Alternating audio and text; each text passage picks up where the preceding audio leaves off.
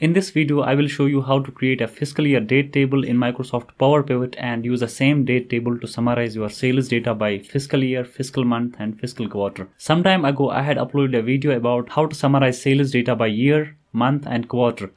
And on the same video, I had got many comments from Excel users asking about how we can summarize sales data by fiscal year, fiscal month, and fiscal quarter. For example, in India here, the fiscal year starts from 1st of April and ends on 31st March. So today's video is based on the feedback received from Excel users like you who comment on my videos and tell me about what videos I should make in future. So let's get started.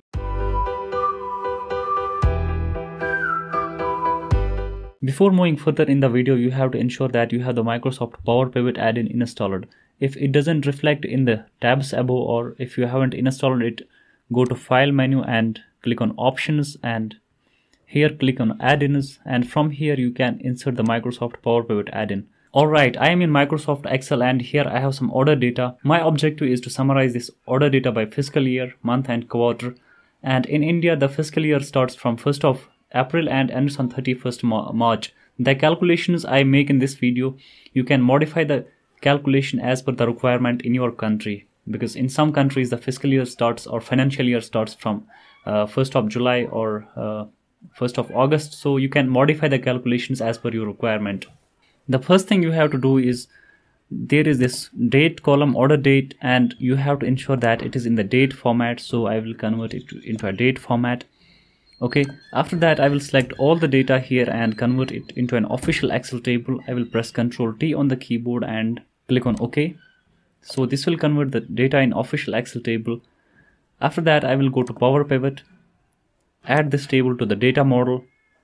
Alright, here I am in Microsoft Power Pivot. I have already added the order data table to the Power Pivot data model. Now I will go to the Design tab of Power Pivot, go to Date Table and create a new date table. Now observe here that Power Pivot has created a date table with different date fields, but this date table doesn't suffice my purpose because I have to create my calculations on the basis of fiscal year and fiscal month or fiscal quarter, and those fields aren't here. So I have to manually create those custom columns by creating new columns here. The first column I will add here will be the fiscal year column.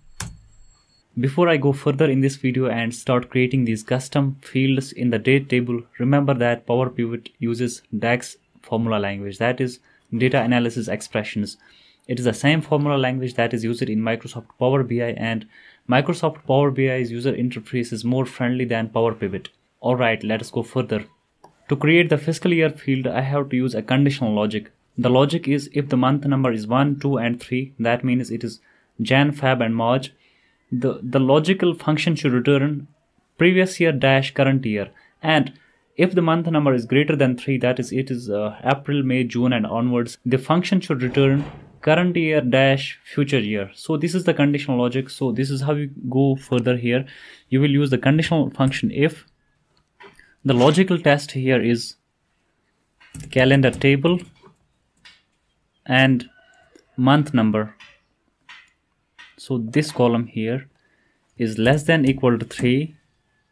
It should return previous year, that means current year minus 1, that is calendar table year column minus 1, okay, and a hyphen and current year, that's calendar table year column, okay, comma, else, that means the result if false. The result if false is current year, that is calendar table year column, and a hyphen and future year. Future year is year plus 1, that means calendar table year column plus 1, close parenthesis, hit enter. This logical function will add a fiscal year column here. You can notice here that when the month is Jan 2011, this column returns 2010-11, okay, and when the month is April, May onwards, that means April 2011, this function returns 2011-12. So this is how the calculation works. Alright, having added the fiscal year to my calendar table or date table, my next task is to add the fiscal month. So I will add a next column here. I will name it fiscal month. Remember that the fiscal month in India is 3 months behind the calendar month. When it is April, that means fourth month of the calendar year, it is the first month of the fiscal year. So my task here is to bring the calendar month back by 3 months. So to do this, I will use the edate function here. Edate.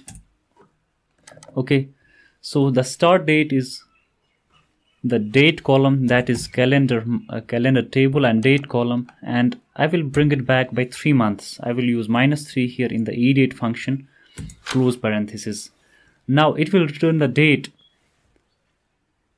I have to return the month number, so I will use the month function here. I will wrap the edate function in the month function, close parenthesis, hit enter. This calculation will return the month number.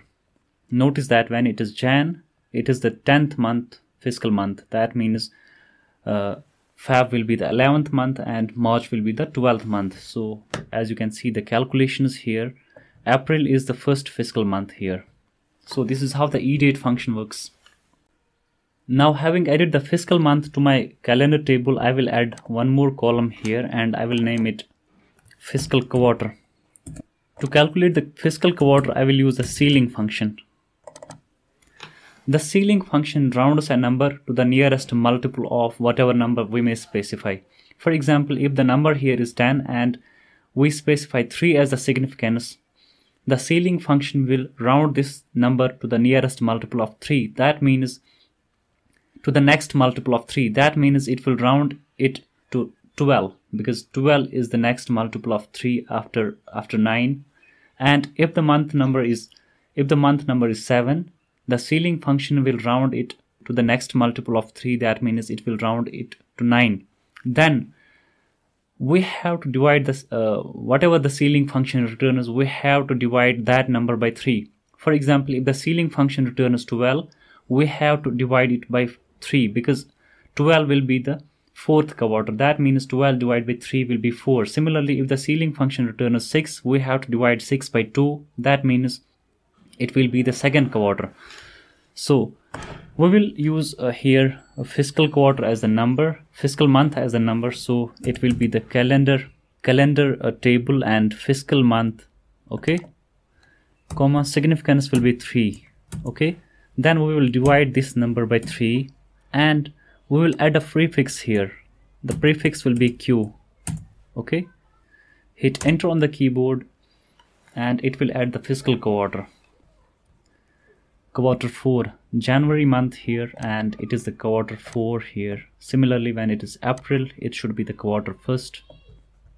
When the month is April, this is the first quarter here. So this is how you can add the fiscal quarter calculation in your date table. So having created our calendar table with the fiscal year, fiscal month and fiscal quarter fields, we can now go further and add a relationship between this calendar table and the table order date table, which we already have in Microsoft Excel. So what we have to do is that we have to click on create relationships under the design tab in Power Pivot, and under this drop down we will select the table 1. It is the same table, order date table, which we have added to Power Pivot model, and we will create a relationship based on the date field, that is the date in the calendar table and the order date in the table 1, that is the order date table. We will click on OK and it will create a relationship between these two tables based on the date field. Now if you ever want to change these relationships at a future date, you can click on manage relationships and edit a relationship. If you want to change the fields or anything like that, you can also do that. So I will close this here. Now having created a relationship between these two tables, I will go to Microsoft Excel again and insert a pivot table. Alright, after creating a date table in Microsoft Power Pivot and adding a relationship between that date table and the order date table that I had added to the Power Pivot data model, I am now again in Microsoft Excel and I can now insert a pivot table here, and I can now easily summarize my sales data by fiscal year or fiscal quarter. So this is how we will do it. I will create a pivot table on a new worksheet. Then suppose I want to summarize the sales data. I will bring down the sales data in the values box here. I will double click on more tables here and create a new pivot table. Yes. Then I will expand the calendar table and bring down the fiscal year in the rows box here, and now you can observe here on the left that Microsoft Excel has summarized the sales data by fiscal years. That is, in 2010-11 you had this number of sales, in 11-12 you had this number of sales, and so on and so forth.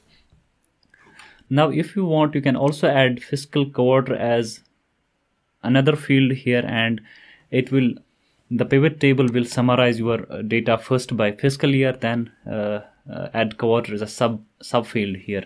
You can see that in 2011-12 in quarter first you had this number of sales, in quarter second this number of sales, and same goes for other years as well. You can add a fiscal month also. Suppose I will drag the fiscal month here in the rows box. Okay, you can see that in 2011-12 quarter 1, then you have this sales data bifurcated by fiscal months also. So this is how you can summarize sales data by fiscal year, fiscal month, or fiscal quarter in Microsoft Excel using a date table created with the help of Power Pivot. So I hope that this video was helpful. If you like the video, please give it a thumbs up, subscribe the channel, and hit that notification button to get a notification whenever I upload a new video like this. Thanks for watching the video till end.